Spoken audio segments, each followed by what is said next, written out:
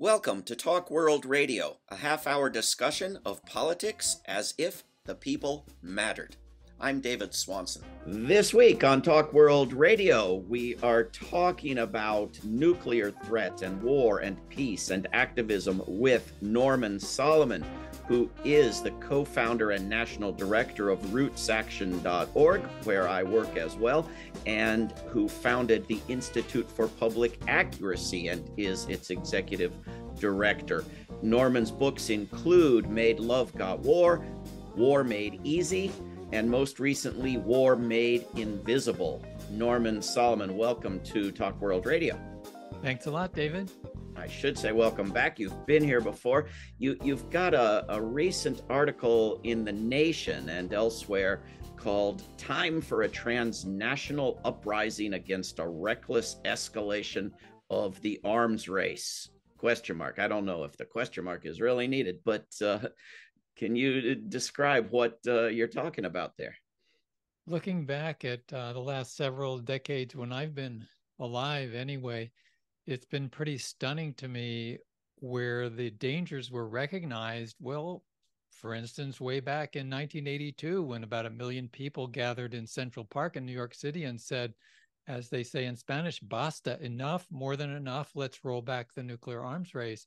And there was a growing awareness in the 80s. Even Ronald Reagan, who was pretty deaf to reason when he first became president, was persuaded by a combination of forces, including very much organizing transatlantically in the US and Europe particularly, to take some good steps like the INF Intermediate Range Nuclear Treaty that banned a whole class of intermediate range weapons, signed it at the White House with Gorbachev. Very exciting, 1987. Step back, another step back. And so to me, it's really crucial that we see the path not taken that would have been sanity and just how deranged this arms race is now.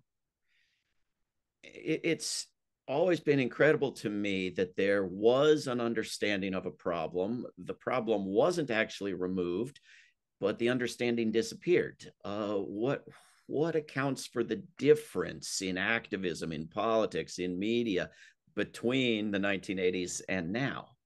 Well, so many factors. Certainly the power of military contractors, and we can go to today and we've got Raytheon, we have Boeing, we have Northrop Grumman, and they're making a killing literally and figuratively through all kinds of weapons. And certainly nuclear weapons are just really high up there. Northrop Grumman just got, and this will be before the cost overruns, $250 billion contract to build a new so-called generation of ICBMs, the land-based nuclear missiles that are now in 5 US states. Tremendous power. And the lobbying power, political and media leverage, huge. William Hartung, who's done such great research and documentation, has reported there are 700 military supply lobbyists on Capitol Hill. So that's more than one for each member of the House and Senate. That's certainly part of the explanation. Robert J. Lifton, the psychiatrist, referred to psychic numbing. Who wants to think about nuclear weapons all the time or much of any of the time for most people? And those combination of factors, the overall militarism of US society and the failures of leadership, which are aggregate results of those factors and so much more. So it's really difficult to pull one strand out. I think of it as a sort of a stew where, unfortunately, how could one contemplate the current political economy without militarism? It's at least half of the discretionary budget of the US government. It permeates so much of the culture, the economy, and it's a madness. You know, Dan Ellsberg in his wonderful, powerful book, The Doomsday Machine, starts out quoting Nietzsche, that madness in individuals is rare, but in societies and groups, it's common. And we have basically a deranged society in the United States. It's a death culture. The economy is largely based on killing and planning to kill virtually everyone on the planet. about 99% of us humans on the earth would lose our lives within, perhaps several months to a year because of nuclear winter if there is this Armageddon annihilation, whatever you want to call it, from nuclear war. That's pretty insane. Pretty insane indeed. I want to get back to your article in The Nation, but I just have to ask, in this moment when you can have this publicly acknowledged, proudly advertised genocidal war in Gaza, and then flip a switch and turn it off for a few days or a week, and then flip a switch and turn it back on again.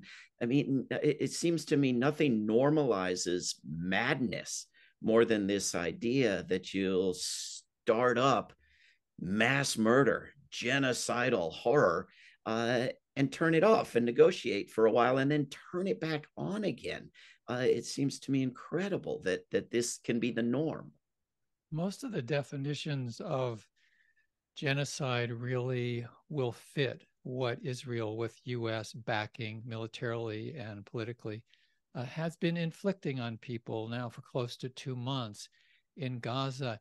And then we have this supposed sane, rational, reasonable, moderate response from some members of Congress, even not that many. Let's have a pause in genocide. That just boggles the mind, and yet it's been so normalized. And then you look at, say, the House of Representatives, where 435 people, several weeks into the mass killing, where, according to the United Nations, 40% of those being killed were children. And the numbers were getting up to 9,000 civilians being killed. According to the UN, 10 children an hour were being slaughtered. 18 members of the House are co-sponsors of the resolution. So that's 4% of the House. This is just an indicator of the fear that's involved, the conformity, the go along to get along. Don't stick your head above the barricades. And certainly there are many factors. Republicans generally are more rabid and militaristic, although there have been some real exceptions in recent years, than Democrats. But Democrats have one of their own party in the White House. And so there's so-called party discipline, which is just, hey, we're all in the madhouse together. Don't step outside. Exactly. I want to go back to your article in The Nation and see if you think there's anything that we should be learning from what people were doing 40 years ago. You begin with recounting a debate that you took part in The Nation 40 years prior, right? Yeah, I didn't feel young at the time, but I was in my early 30s then. And in retrospect, I seem to have been youthful. And I had read an article in The Nation by the very esteemed left-wing historian E.P. Thompson, who basically, while leading the disarmament movement in large measure in Europe, was warning that we not become, quote, fellow travelers, succumbing to sentimentalism toward the Soviet Union. And my response, and The Nation did print it in what turned out to be 2 editions of a debate, I replied that let's look at history, that history does matter, and that in every stage of the nuclear arms race, this doesn't let Russia off the hook, but at every iteration of the nuclear arms race since the mid-1940s, it was the United States leading the way. And in retrospect, if you look at this century, the abrogation of treaties between the 2 biggest nuclear superpowers, the bilateral treaties with the Open Skies Treaty for inspection. There was the ABM Treaty, very important. There was the INF Treaty that I mentioned that Reagan and Gorbachev signed in 1987. All 3 of those were canceled by the US government preemptorily, I think insanely, just saying, okay, we had this really good treaty, let's get rid of it. And yes, it was Bush that got rid of the ABM treaty. It was Trump that got rid of INF and Open Skies, but they were followed by Democrats in the White House. And Obama didn't lift a finger really to reinstate the ABM treaty, nor has Biden done anything to try to reinstate the other two. So there's, without getting sort of too metaphorical about it, there's this disease in the air. There's this psychological virus, you might say, that permeates the governing classes, and it doesn't really mitigate the situation that it's so extremely profitable for a few. So this is just a boondoggle. And if you look at, for instance, what's happened with the war on Palestinian people, supplied in large measure by the United States, not only is there an extraordinary 10-year, $3.8 billion a year arms aid package that the U.S. is now about 7 years into, a 10-year package, all of a sudden $14 billion more of military weaponry is being shipped from the U.S. to Israel while they're slaughtering children. So it really is hard to step back and see, or to go forward and see anything but a murderous government that is in a democracy, we are told. We are speaking with Norman Solomon, among many other things, director of rootsaction.org. Roots Action has been working on a coalition called Diffuse Nuclear War. So there is some activism that you're involved with. What have people been doing, and what does it seem might work to start moving us in the opposite direction of normalizing and celebrating nuclear armament? This might be a little bit of a consolation that if groups like Roots Action and many others at the grassroots and some national organizations, if we hadn't been active, whether it's getting any media coverage or not, whether it's in the news or not, on a whole range of crucial issues, things would be even worse than they are now. So it's a sense of collective responsibility and opportunity. I think of it often as a metaphor of a train, that if a train is at a dead stop and then something comes up and it needs to move, that's very difficult.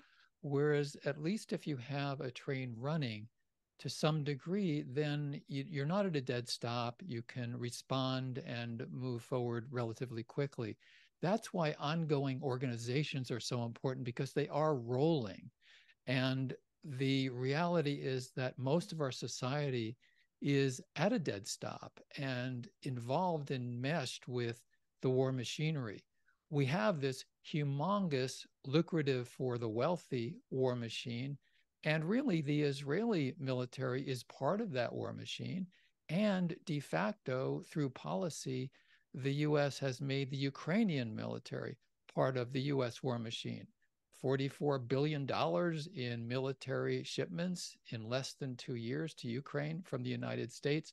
I gave the example of Israel as well, shipping these massive quantities of weapons to Israel while Palestinian people are being killed from the air and now from the ground. And there's an opportunity for us to look in a fresh way at this and say, rather than fueling the carnage, we have a very different responsibility, and that requires organizing. I believe that activists, well-meaning activists, not only incorporate sometimes a worldview or language that's counterproductive, such as calling what the Pentagon has defense spending. There's nothing defense about it. It's military spending.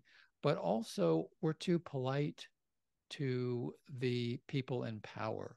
Just because a member of Congress did A, B, C, D, E, F, and G that you think is good, what if they're doing some terrible things or supporting policies that are extremely destructive to humanity? Why just defer to them? Why be overly deferential? They're supposed to work for us. That is perhaps a cliche, but it's supposed to be the reality. Governance is supposed to involve the informed consent of the governed. If we've informed ourselves, unless we're active, then we're letting the horrific momentum move in the wrong direction. We're actually in a strange moment now in which some US and Ukrainian officials are talking somewhat like we have talked for over a year and a half that victory is a delusion. It's a stalemate. You're not getting anywhere. End it with the best compromise you can. And at the same moment, I'm having conversations with peace activists who are saying, well, we're going to have to focus on Gaza right now. Let's take a pause on Ukraine and do the Gaza war for some time, and then we'll get back to trying to end the war in Ukraine. I mean, it seems to me that Biden's trying to fund 4 wars in one bill. Is no, we ought to be rallying against all of them at once. But the reality is, the bit of the US public that opposes one war is very different from the population that opposes a different war. So, what do we do? Well, the diplomacy has become a dirty word. The concept that you engage in diplomatic processes because that's the way war is averted and peace is achieved. When diplomacy becomes a dirty word, as it has in so many contexts, then we need to push back against that. And I suppose the simultaneous wars woven together in overall what Dr. King called the madness of militarism could be identified as Russia, Austin, the so-called Secretary of Defense, said that the Ukraine war could weaken the Russian military. That's been a goal. And so there's that Cold War ginned up. There's the approach to China, where how dare China have their military vessels in the South China Sea? Let's not talk about why the middle name of the South China Sea is what it is. And then there's Ukraine, which is certainly a proxy war. And then there's the killing in Gaza, which again, Israel, among many other things, is basically a huge military base for the US military industrial complex. And the futility and insanity of it is just so horrific, because where we are now, and it won't be more than a couple more months where it'll be the second year anniversary of the Ukraine invasion and this horrific war, we're in a place where there could have been negotiations 20 months ago. This could have been solved before the war even started. We had Biden doing a news conference shortly before the Russian invasion of Ukraine, and he was asked point blank, what do you think about the idea of Ukraine joining NATO? And Biden said, well, if they want to join NATO, that's their prerogative.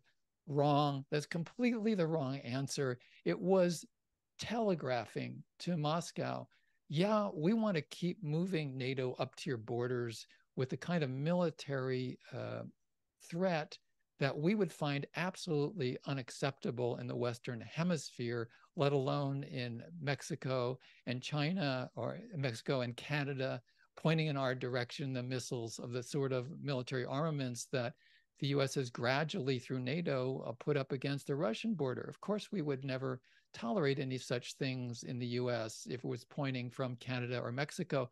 David, you've done this great work about the anniversary and 200 years of the Monroe Doctrine. And I guess that's not enough to run one hemisphere. The attitude is the US government and the military should try to dominate the other hemisphere as much as possible also. As you've pointed out, 4% of the world's population, and we're supposed to run the world. It's not just hypocrisy, it's just that it doesn't work in the long run.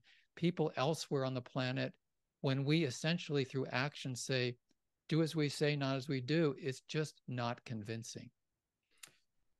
Well, at the risk of being too polite to high officials, let's talk a little more about Genocide Joe, which I think is a name he's earned. You and Roots Action have been pushing for a long time that the Democrats would be better off with a better candidate, not just morally, practically, policy-wise better off, but more likely to win when we finally get to the end of the 3-year-long election obsession. And now there's starting to be voices in the corporate media agreeing, but at the same time suggesting that, well, maybe it's too late to be agreeing. What are the prospects for candidate Joe? It's really disconcerting to feel like Cassandra. And now it's almost too late, because at Roots Action, our first Don't Run Joe campaign, which segued into Step Aside Joe when Biden became a formal candidate.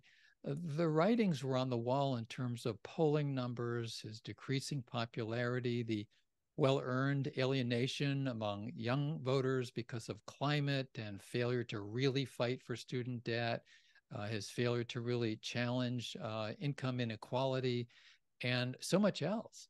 And so one could see it coming, but there were at least symbolic blinders on for the elite media, of course, the spinning coming out of the White House. And to me, among other things, it's really very striking, the discipline, the party discipline, because it's self-imposed. It really was such a gap that was and is humongous, where polling routinely said a majority of Democrats didn't want Biden to run for president again.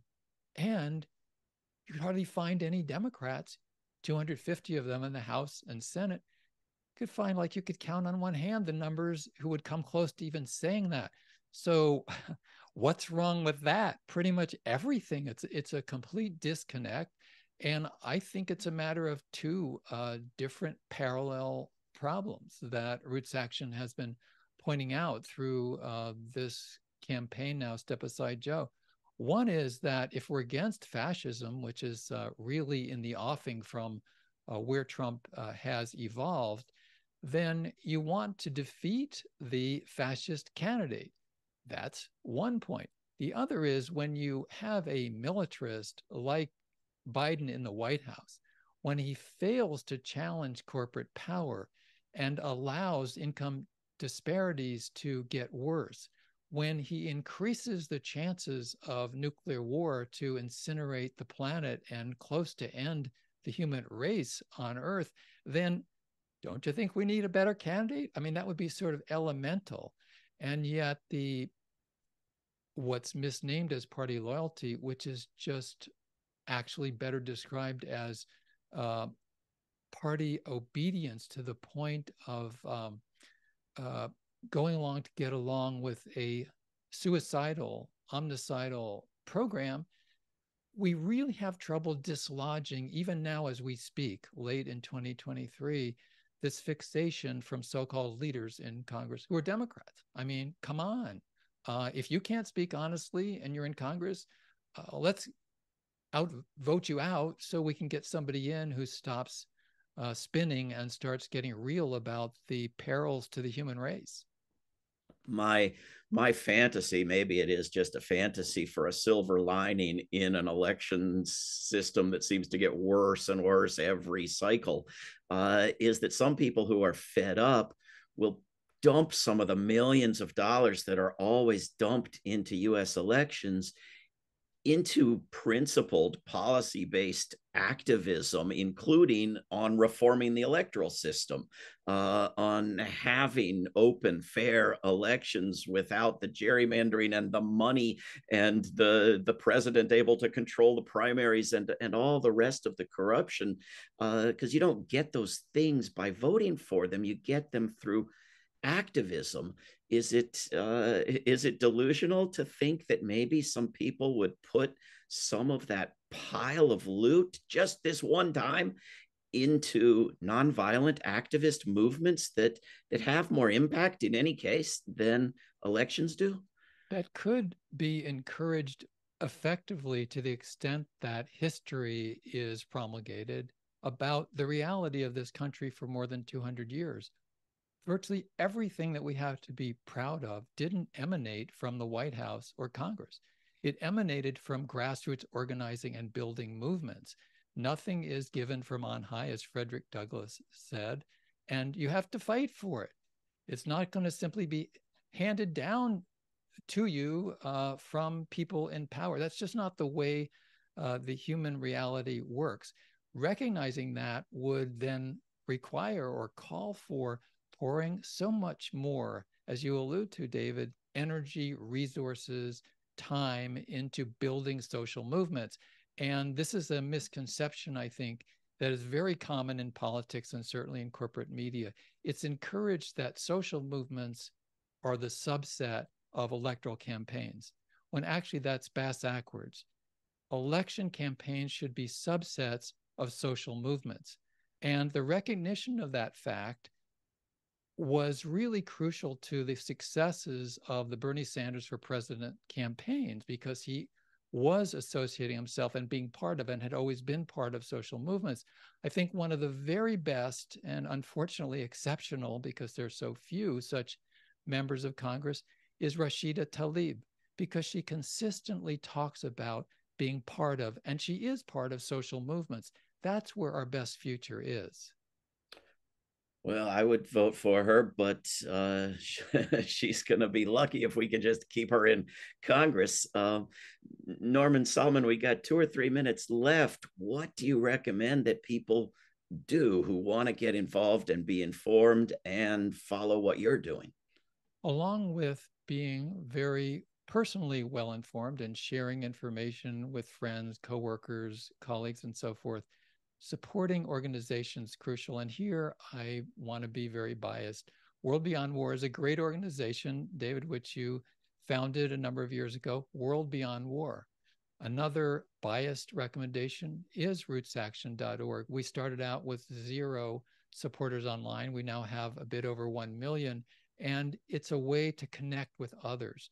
The atomization, I guess you could say, the alienation, the you're in this by yourself, you should be out for yourself only, that's a culture that spins downward into depression, defeat, and ultimately ecological and social destruction. So we have the option to do the opposite. We need to, as the saying goes, negate the negation, and working with others. And I'd sort of close on this thought, I suppose.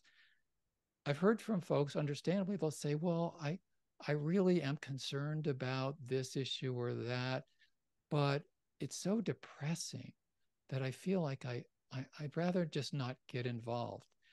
And the reality that I think most people really experience is that it's the opposite.